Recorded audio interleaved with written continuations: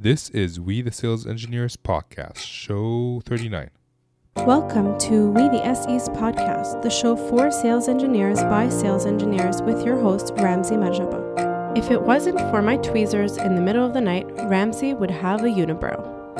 Hello, SE Nation, and welcome back to another episode.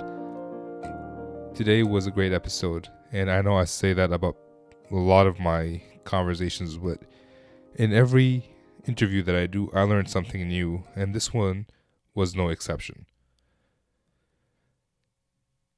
Today's guest, her name is Julie Hansen. She owns her own company, provides sales training, presentation training, and individual coaching. Today, the focus of today's conversation was about presentations and demos, but we also discussed what goes into a presentation. It's not just clicking a few buttons and saying, "Hey, Mr. Customer, look, it works." And it's not a canned presentation. So we talk about a lot of those aspects as well. And Julie provided a ton of value in this conversation. A lot of great tips in a 45-minute conversation, so it's jam-packed. I hope you enjoy it. But before we go into the show, the quick tip for today is check out the webinar page at wetheSalesEngineers.com/webinar. If you're listening to this podcast the week it is published, then the next webinar is January 26th, and usually it's the last Saturday of the month. And today, this month's webinar is about building customer relationships. So, now that we covered that, let's jump into the show. Hi, Julia. Welcome to the show. Oh, sorry. I messed it up already. Julie. Well, Hi, Julie. There you go. Hi, Julie. Welcome to the show. Thanks, Ramsey. Great to be here with you. Yeah, well, that's a bad SE, messing it up right out of the gate. Oh, you're human, and people like other humans, so you're okay. Sounds good. Well, I appreciate that. Thank you. Well, thank you for being here. Maybe we can take a second for you to introduce yourself to my listeners.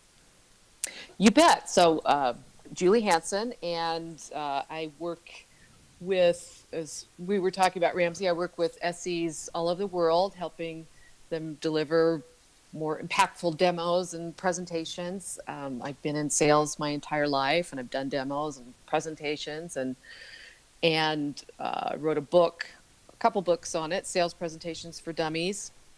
I also have a chapter just specific to demos in that, and Act Like a Sales Pro, which brings in some of my acting background, which I use frequently when I'm talking about sales and demonstrations, because there's a lot of correlations there. And I also follow a methodology called Great Demo, which is a way to structure and organize a demo in a compelling way that gets your message across quickly, whether you have all the information you need or not. So I do workshops and training and write about all these subjects, and so looking forward to talking to you about this, how this pertains to SEs today. And you have a website with all these resources available. Is that correct? Yes. That's performancesalesandtraining.com. All right, performancesalesandtraining.com. Mm-hmm. All right, I'm just taking a note of that. All right, sounds good. Well, again, thank you for being here. And since your focus is mostly presentations and demos, I guess that's what I want to focus on today for the sake of this interview. Mm-hmm. And a lot of times when I got the job as a sales engineer, I thought I knew how to present. I was given the corporate slide deck, and voila, I'm good to go. Standard training. Yes. So, and I was very good at regurgitating that deck. Mm-hmm. But how would you go about actually maybe getting the information for a presentation, organizing it, and then perform it? I know that's a lot of questions in one question, but we can start slow. Yeah. So let's pick that apart a little bit. So when you talk about, this is one of my pet peeves, you talk about the corporate slide deck, and I know every company has one, and oftentimes we're called upon to deliver that.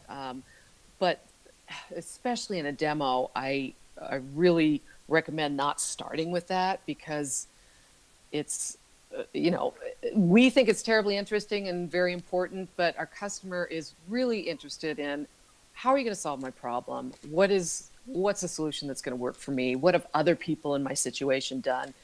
And what you're doing when you start with that corporate slide deck is you're setting the tone in a way that's not geared towards the customer. It's not their top interest. So I always say, start with, cut to the chase. What's the most important thing to your customer, and start there.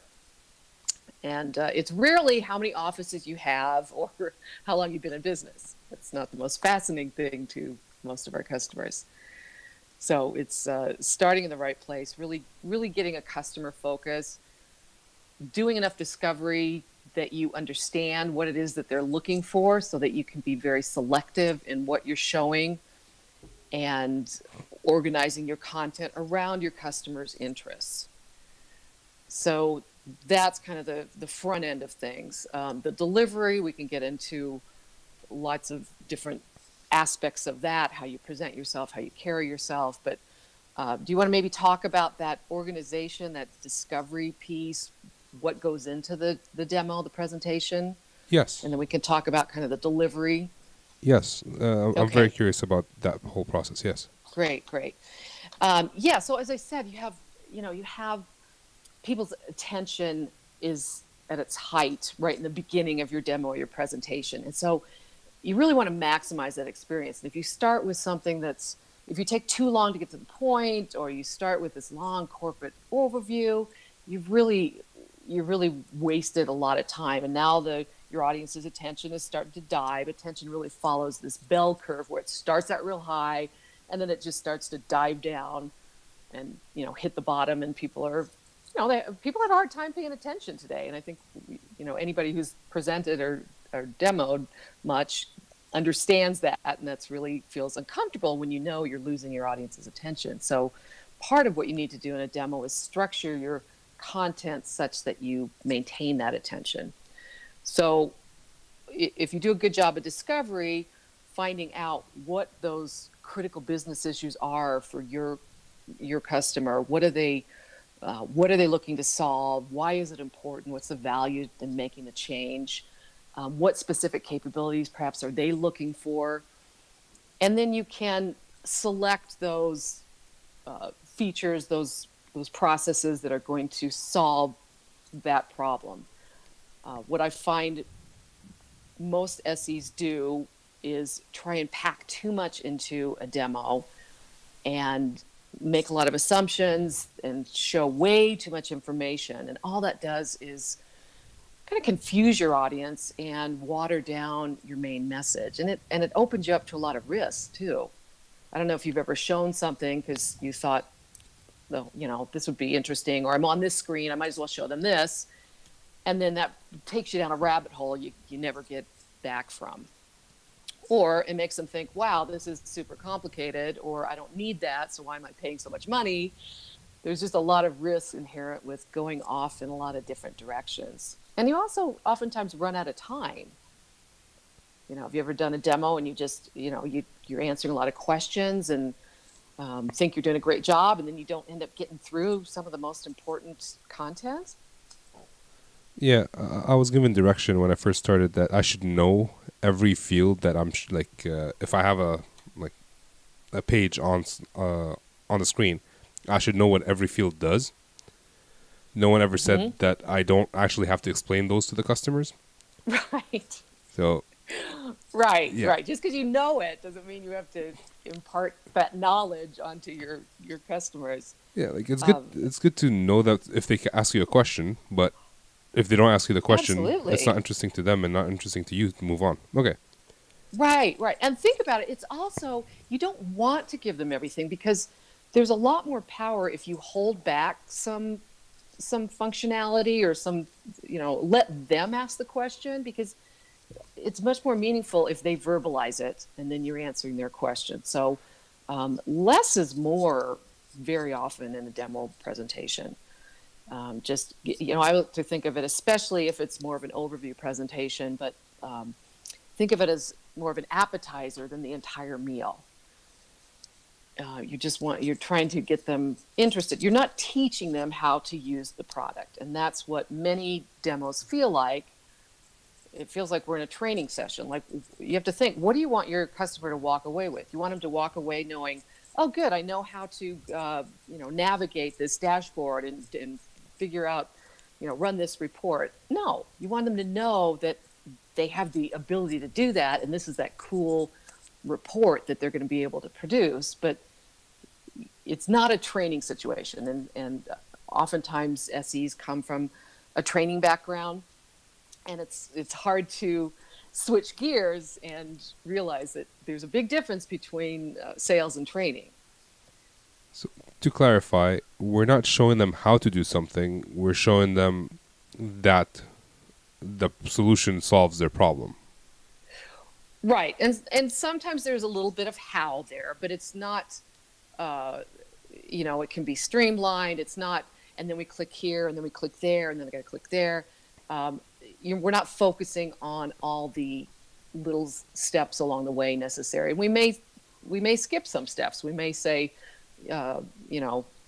this, after 5 steps, you'll be able to get, voila, you'll be able to get to this result. Okay. So basically, if I understand you correctly, don't go into the weeds. Just make it interesting and just hit run on the report and show them the report in the end. Right. Somewhat. That's the basic idea. What we suggest in Great Demo is actually starting with that end result, because really that's the most interesting thing to your customer is like, what is going to solve this problem I have? I have too much information and too many different disparate, system and technology going on. If I start with, okay, here's your problem as I understand it, and a recap what their situation is with them, what they're looking for, and get confirmation that everything's still accurate. And then I would present that end result of what they can get that's going to solve that problem. And it may be multiple end results, but I would show, okay, here is a report that's going to give you the aggregate, quick overview. We'll be able to see key metrics and right away in real time instead of looking at 15 different reports. Is this the kind of thing you had in mind? And likely, if you've done a good job at discovery, they'll say, yeah, that looks fantastic. And you say, would you like to explore this a little further? And if they say yes, then you go into your demo, sort of demonstrating a couple of things that dashboard or that, within that process that you've determined are of interest to them. So that way it becomes more of a conversation, and it also becomes more directed by the customer's interest as opposed to, let me just show you what I want to show you. Have you ever heard of a situation where the customer said, no, I'm good, I don't need to see more? Sure. Is that a good thing or a bad thing? I knew you were going to ask that. It can be a good and a bad thing. I mean, if it's somebody on a higher level and I show them a dashboard where they're going to get all the information they need in one place, and they say, well, I say, do you want to see how it works?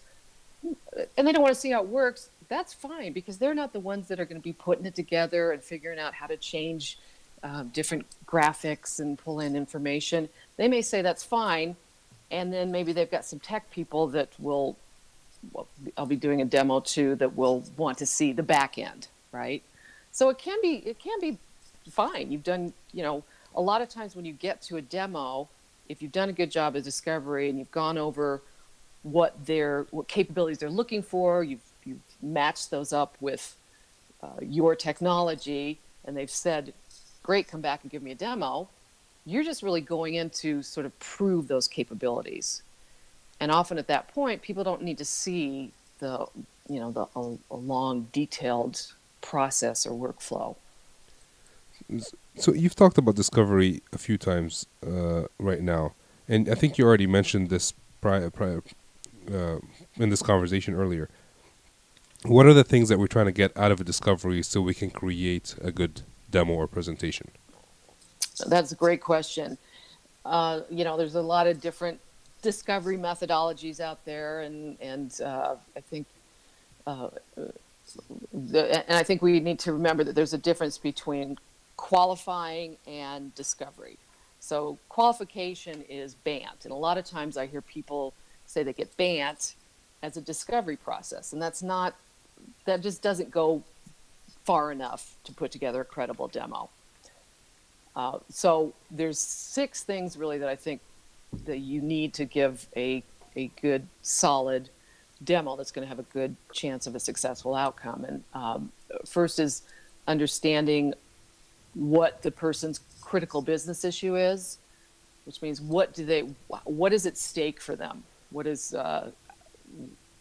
this mean to them to have this problem solved? Is it a goal, an annual goal, or quarterly objective they've got to meet? Is it a product that's going out of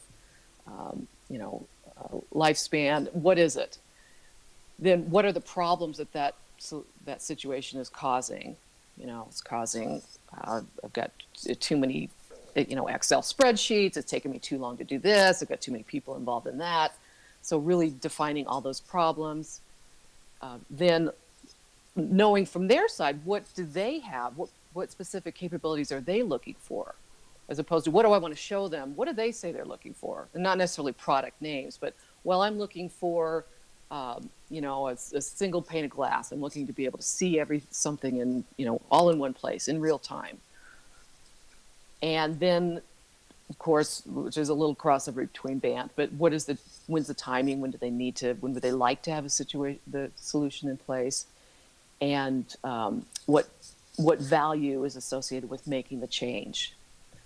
And from those points, we can start to sort of put together a more credible demo that will be tied to the audience's critical business issue. Because if it's not really tied to that, it can be sort of a nicety. It's like, yeah, I'd like to do that someday.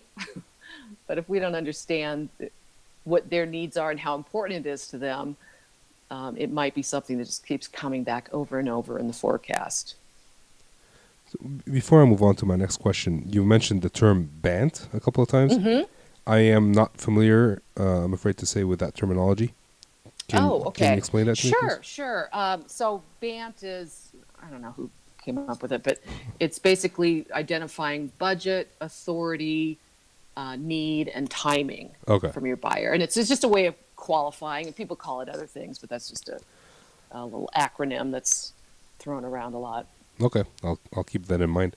So, all right. So, usually the account manager does the banting.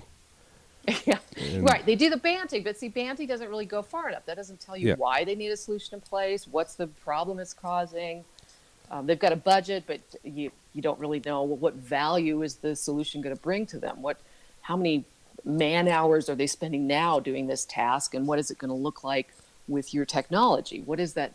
What is the delta? What is the difference there? And those are the things that we really want to tie into our demo. And that's where the SE comes in. So after the account manager did the banting, the SE comes in, does the discovery, and gets all that information with the account manager.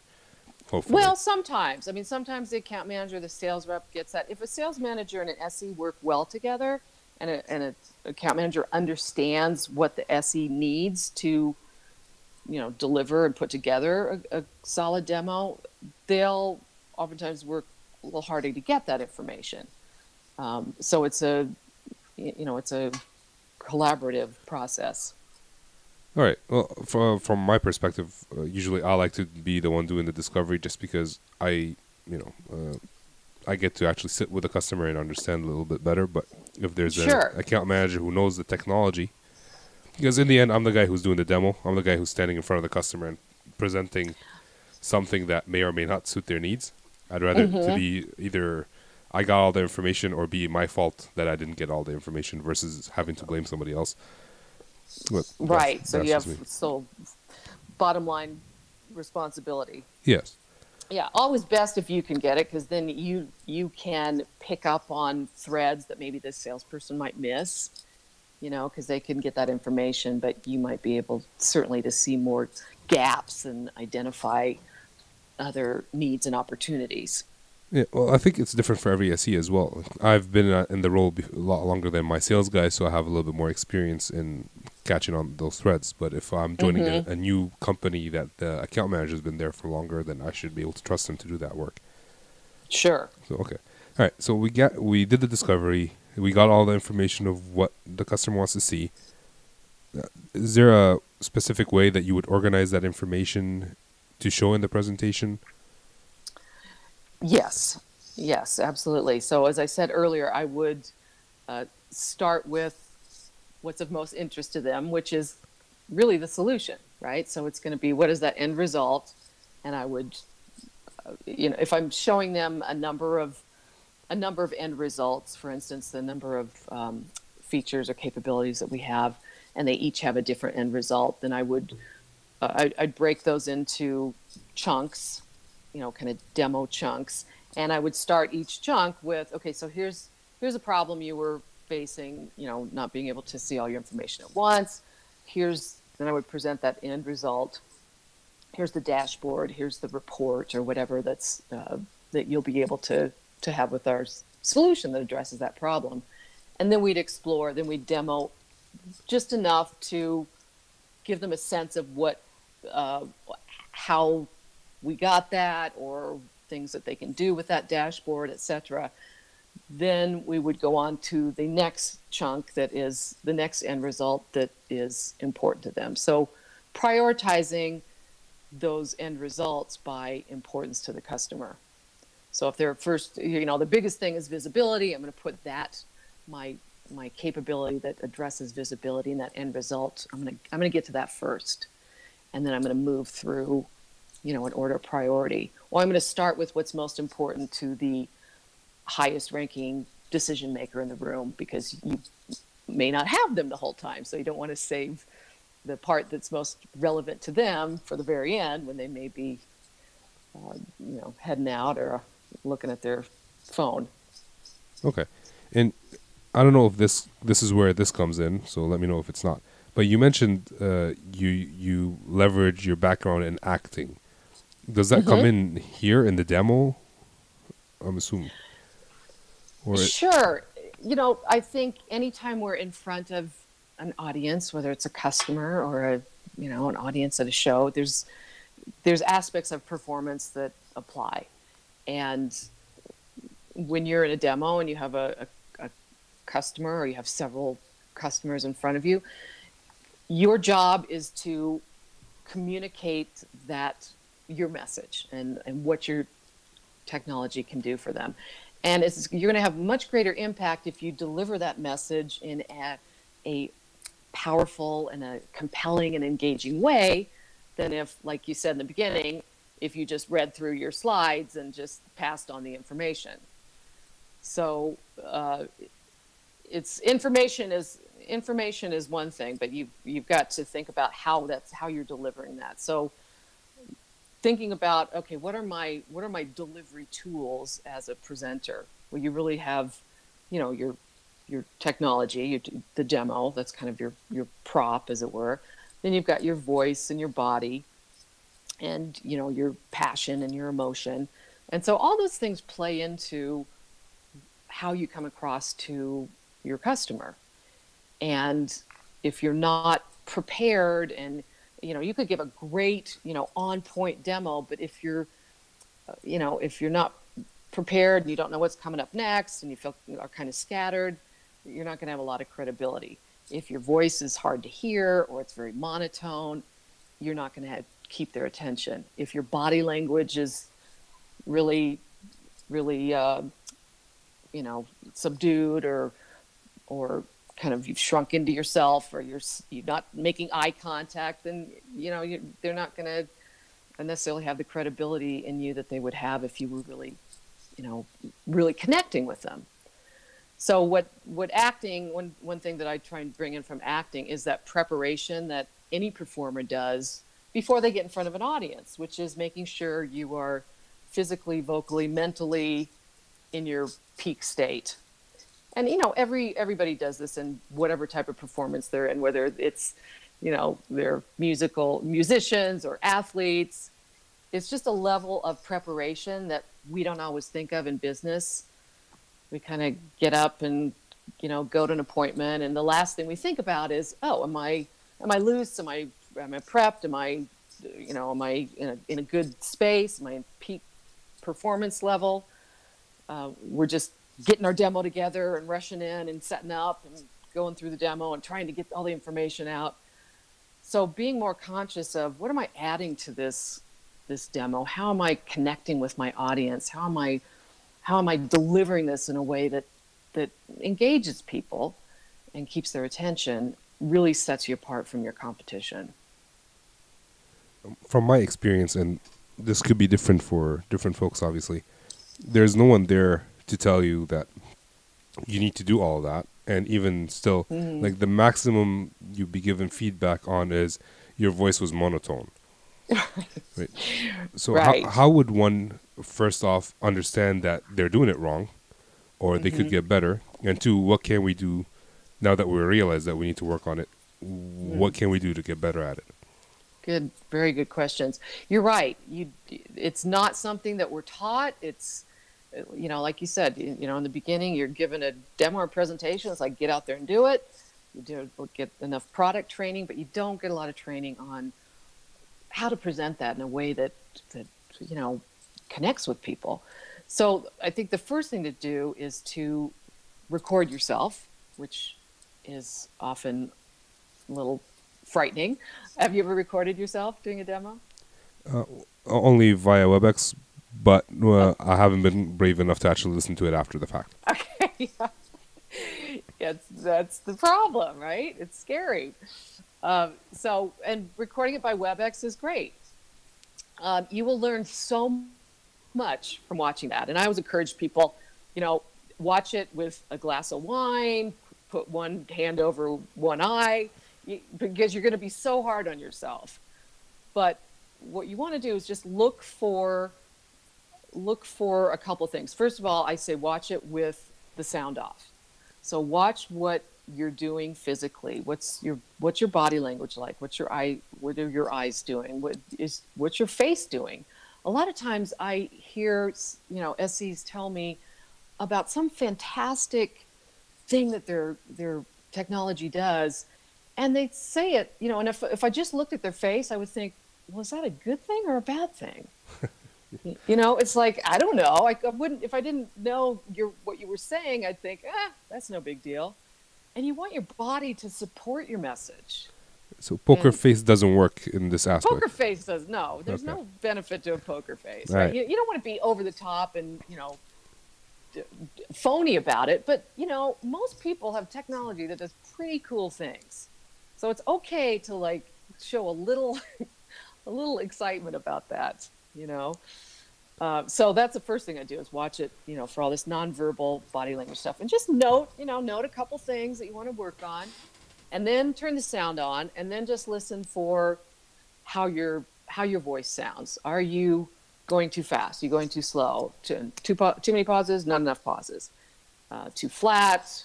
Too many up ending on the up note? Like everything's a question, but it's not a question. That kind of thing.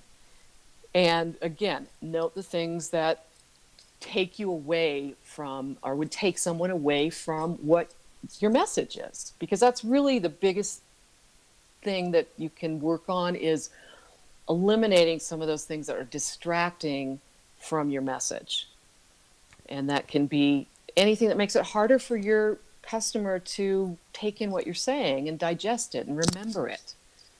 And if you can eliminate some of those things, you're way ahead of the game. So making a list, and then it's hard because you want to fix everything, and you can't fix everything at once. So I always say pick one thing, one nonverbal thing, and one verbal thing you're going to work on. Like I'm going to work on better eye contact, and then you don't want to work on it just in your demos, right? Because usually these habits that we have that are physical or vocal, we're exhibiting them in the rest of our life. Right, in other areas of our life. So if I'm working on eye contact, I'm going to work on it when I'm with friends. I'm going to work on it when I'm ordering coffee. I'm going to be very aware of it.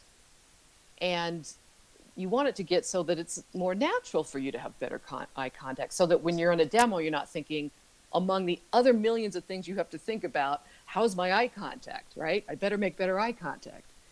You want these things to become just part of your, part of you, internalize them. So working on them outside of business is really vital to making those changes in yourself. That's a very good point when you say work on it outside of business, because the way I see it, and maybe a little bit weird about this, but if I compare engineers or whoever is in the professional world to athletes, it's so different how people work. Like athletes practice taking shots or whatever it is that they do, whereas SEs or salespeople, we don't practice doing any of that. We just show up to a meeting and expect to actually do it at that time, but we've never practiced it beforehand. So right. What you're saying right now is just practice. Right. And yeah, I mean, I'm talking about refining certain behaviors, but practicing your demo is a whole nother area that is never really caught on. Like you said, it's the last thing we think about. You think people think of practice as, well, I'm preparing it. I'm, as I'm getting this together, I'm kind of going through it in my head. And it's like, no, that's not practice, right? Practice is actually, like you said, like an athlete or an actor does, like they're saying it out loud. They're recreating that performance moment because there's so many other things that you want to pay attention to when you're giving your demo and in front of an audience. You don't want to be thinking about what's next or what's the best way to deliver this, or should I, show this screen here, or you want to be clear of all those little decisions that will take you out of the moment, and you want to feel confident. That's just something that confidence comes across to your audience right away, and if they feel you're confident, then they have more confidence in you. It's kind of that's exactly what I'm saying, and even I took it a little bit further in the sense that I worked at Alcatel-Lucent, I worked at Nortel, big companies. People don't, like engineers, walk past each other, they don't smile. We never smiled, and before becoming a sales engineer, it was like I didn't practice smiling, and ever since I've become a sales engineer, whenever I visit a customer, the best thing I can do before I meet him is smile at him. So I never practiced smiling beforehand, and became a chore. So since then, I just started practicing smiling, practicing eye contact, little things like that. It's just right. I mean, and it sounds silly and minor, but it's a huge thing. Like you said, if somebody isn't smiling when you first meet them, you form an impression of someone, a first impression, in like 7 to 10 seconds. So much of that is just nonverbal. If I meet someone, they've got kind of a sour face, their tone is kind of flat. I've made some assumptions, and they may be completely wrong, but as a human, I've made some judgments about this person. And if they're negative, that person is going to have to work really hard to overcome those, right? So if you start off from a good place, from a positive impression, like, oh, this person is friendly, they're confident, I can't wait to hear what they have to say. That's a much better starting point than, I wonder what this guy has to say. I'm not sure I like him. all right. So someone has prepared the demo, walked into the demo room, did the demo, was looking at everybody. Everybody was giving them like what he thought was amazing feedback. And then they walk out and they never hear from them again. A lot of that could be business reasons. Right. A lot of it could be we just didn't read the situation properly and we didn't adjust. What can people do to actually read the situation, read body language in the room?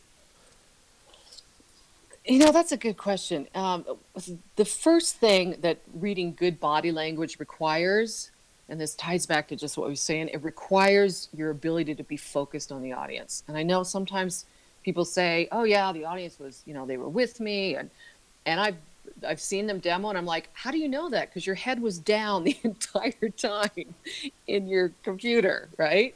They were nodding. So, Right. Yeah. Well, and you look up and they're nodding maybe once in a while. But the main thing is you got to be prepared enough that you are connected with your audience. You are engaged. So number one, be there, be present, be in the moment.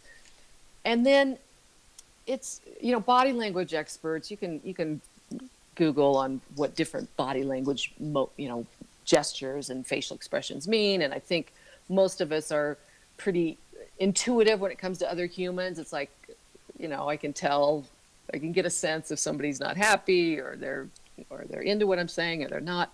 But body language experts really say to look for clusters of movements, a couple different things that, if somebody has their arms folded and they're frowning, that's probably a bad sign.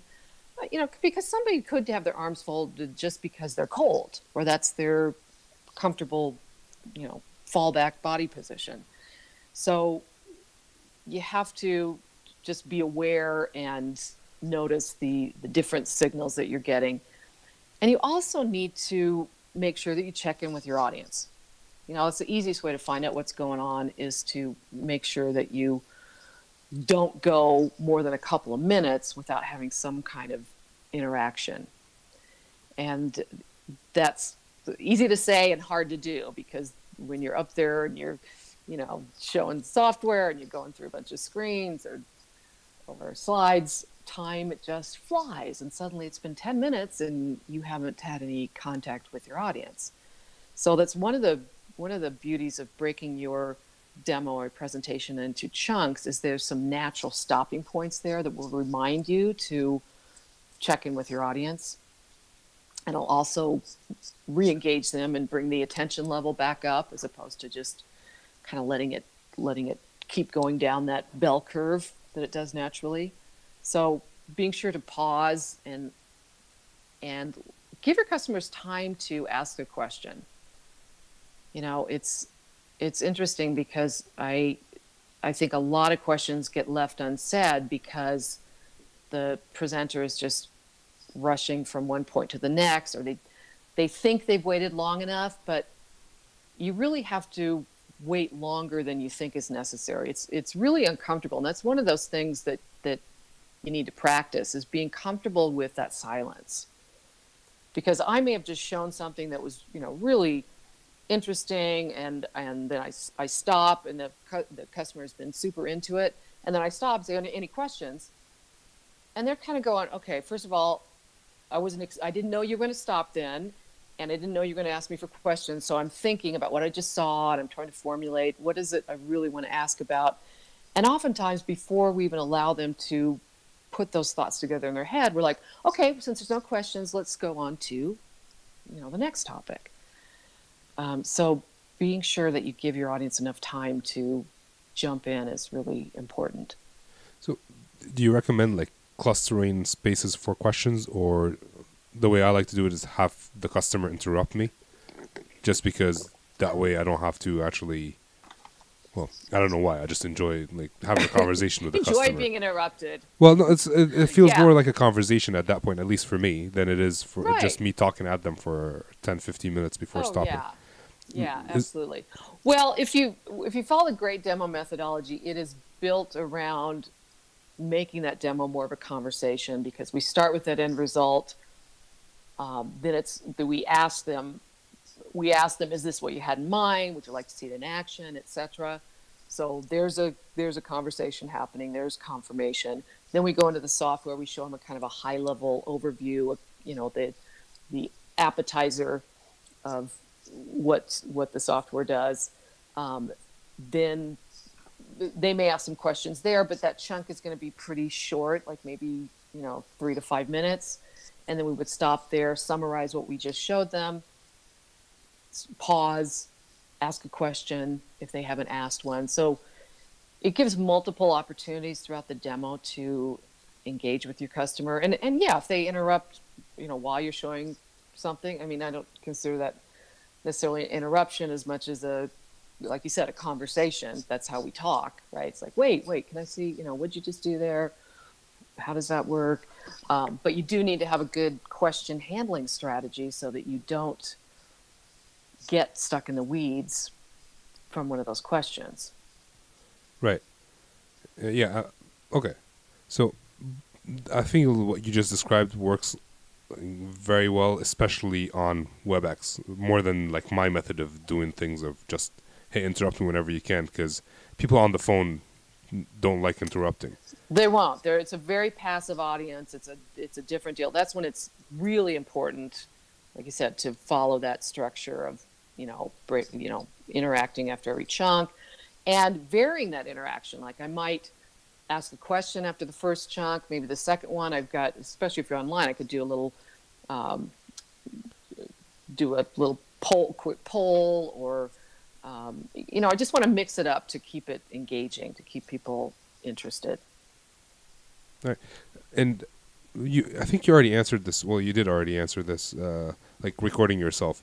But is there anything that engineers, because you know how engineers are great at doing speeches and presentations, is there anything that we can do to get better at presenting and doing storytelling in terms of like courses or practices or resources out there? Sure, certainly.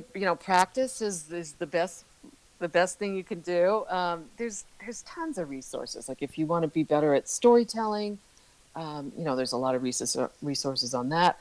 I have a lot of articles on my site about just every specific issue that we talked about, like how to work with your voice, how to tell a great story, how to create a story, how to deliver a story. So, think about what you really want to work on and pick something to sort of master and get a number of resources around. If you want more help on a topic, there's groups that will support you in those areas. For instance, Toastmasters, if you are not comfortable getting up in front of an audience or want to work on eye contact or, engaging your audience, that's an option too. You have to figure out, first of all, what do you need to work on? What area is holding you back and maybe keeping you from really making the impact you potentially can with your customer. Sounds good. I think we've covered quite a bit with regards to demos, but I wanted to check, is there anything else you wanted to talk about with regards to demos or presentations before we move on to the not so fire round? The what round? Not so fire round. I ask the questions quickly and you take your time answering them. Oh gosh. Okay. No, I think that's a lot of information, and hopefully if somebody got a nugget or two out of that, that's great. But like I said, there's other support groups as well for SEs. There's more that are popping up around the country. There's some SE meetup groups where people get together and talk about different issues and maybe bring in some people to work on certain skills. But yeah, this is a great resource, and I thank you for providing it. It is my pleasure. So we're going to move on to the not so fire round. These are questions I ask all of my guests. Okay. And you can take your time answering them, or you can answer them in a fire round fashion. It's up to you. All right. So we'll see what you got. All right. The first question, is there a gadget that every SE should be using? Oh, that's a good question. I've seen so many cool gadgets lately. I think, every SE should have a remote mouse. All right. You should have something that allows you to step away from your laptop, because that's hugely important. All right. Is there a book or resource other than your own that SEs should be? We already plugged yours. Okay. We already plugged yours, and I know. But yes. So I think Great Demo has a book. It's called Great Demo, and it explains the methodology of kind of doing the last thing first, presenting that end result, and many of the elements that we talked about today as far as discovery and organizing your demo. All right, sounds good. Do you have any tips or tricks for time management or task organizations for sales engineers? Well, that's one I'm working on myself. So I have found that blocking my time has been much more effective because, saying from 10 to 12, I'm going to just work on proposals, or, 1 to 3, I'm doing discovery calls. Otherwise, I just get pulled in a million different directions. The common objection, so I love that method. That's the way I use it. The common objection I get from sales engineers is that their account managers will not allow it, or they'll try to overbook them, or their customers will try to overbook them.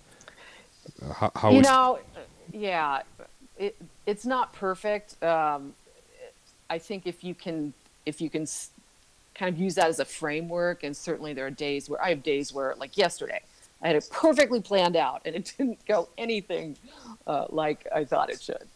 And it's just going to feel like that. But if you can do that, 70% of the time, I think that's great. And I think you need to work with your account manager to, if you can show the benefit to them of particular time frames. Like, if I'm able to do this, I'm going to be able to get that demo done faster, or it's going to be more, if I can focus on this time for discovery, it's going to be a much more credible and spot on demo than if I had to just kind of piece it together and, when I had time. So exactly like a demo, show the value to your account manager. Yes, exactly. You got to sell to your account manager. Everything we talked about, do to your account manager. Perfect. Last question.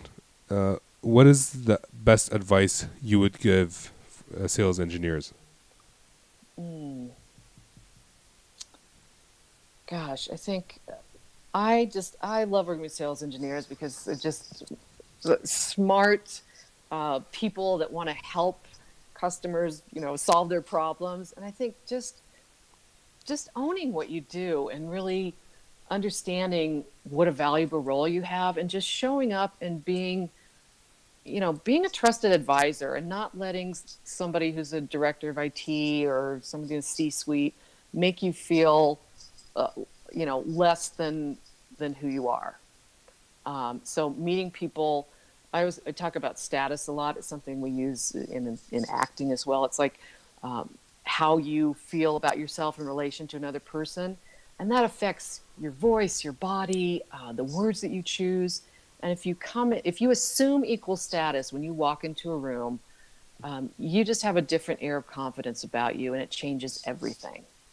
So I would say just, own who you are, assume equal status, and, not every solution is right for every person. So, but you get to show up and be the best you can and feel good about that. That is a perfect piece of advice, and I'm going to end on this high note and call it a day. Okay. Thank you very much, Julie. This was awesome. Thank you, Ramsey. It was a lot of fun. All right. I'll talk to you later then. Thank you. Okay. Bye. Thanks. Bye-bye. So as I mentioned in the intro, this was an awesome conversation. And I usually re-listen to the interviews before I write the intros and outros and write up the show notes. And every time I listen to this one, all of them in general, but specifically this one, I learned something new. The one thing I want to highlight is I knew I have to practice presentations or demos before. It's not a secret. Before every presentation or demo, you have to practice. Hopefully you're practicing along the way before you actually have a demo or presentation. The tip that I enjoyed here from Julie is that I never thought about recording myself specifically, but also watching the demo without a sound, which is counterintuitive, but it makes sense. You get to see the way you look and your facial expressions, what message you're conveying without actual sound. So that was great. So thank you, Julie, for coming on. I really appreciate it. Thank you guys for listening. I hope you enjoyed it and you learned something new from it. Before you go, if you like books, you like reading books, you might want to join the book club on WeTheSalesEngineers.com. You can sign up to the book club at WeTheSalesEngineers.com/book club, and I look forward to chatting with you on the next episode. With that, this is Ramsey signing off. Hello. low.